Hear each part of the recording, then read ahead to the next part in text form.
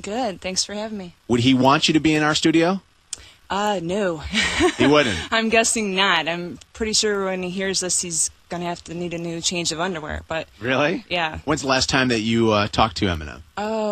Back early June, before he went on tour, this latest anger management tour. What was that conversation about?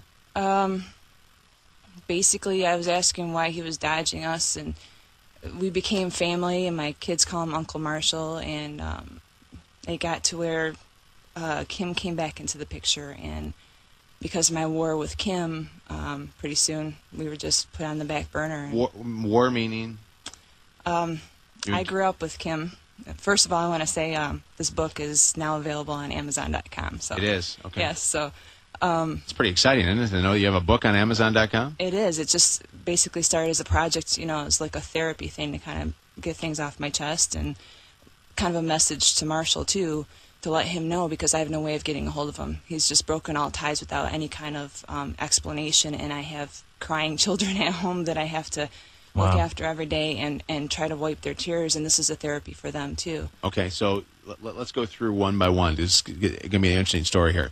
You knew him because you grew up with Kim. Right. Kim and I grew up as quote-unquote cousins. Her mother's best friends with my mother, my stepmother. Okay. And so we called each other's parents aunt and uncle. Okay. We grew up, I've known Kim for 20 years.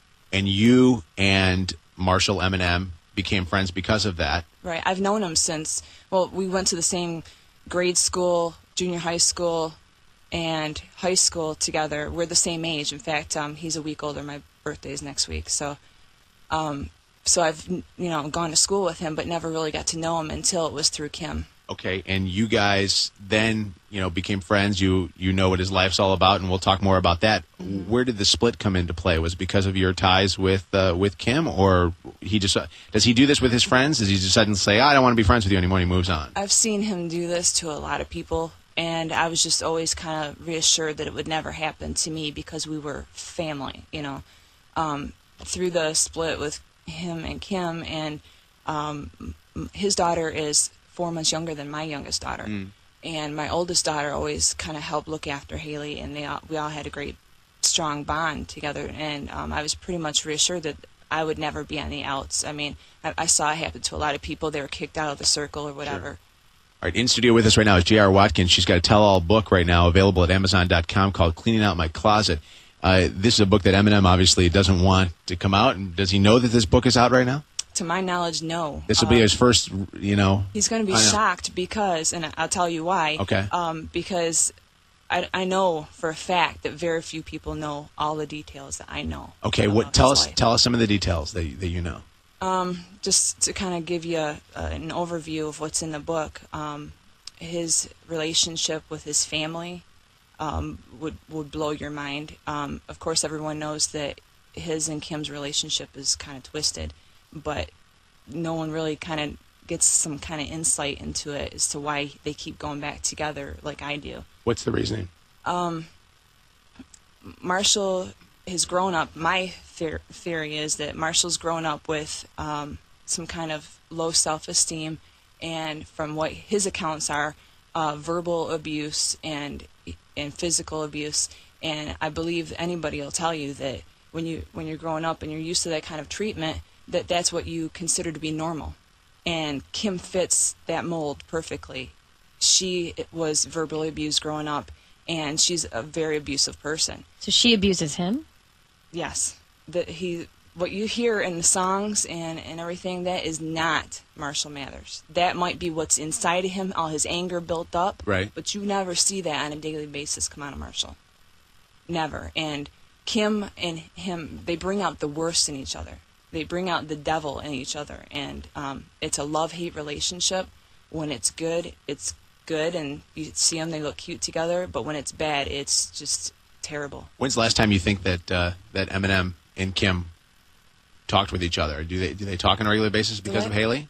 The last time, always because of Hailie. And even when they weren't on good terms, they would talk over Hailie, and she would call and be nasty, and she'd call, I was there, and he'd hang up the phone. And I remember one instance he'd say, Kim, I'm not going to talk to you until you can talk to me with respect. And he'd hang up the phone, and she'd call back, and he says, Kim, say it. I'll say it with you, Marshall. I have respect for you. And he'd hang up the phone on her, and he gets her goat, and she gets his, and it's just, and it just it explodes most of the time. And poor Hailie's caught in the middle. This is a Channel 955 exclusive. J.R. Watkins is in with us right now. The book is called Cleaning Out My Closet. It is a tell-all.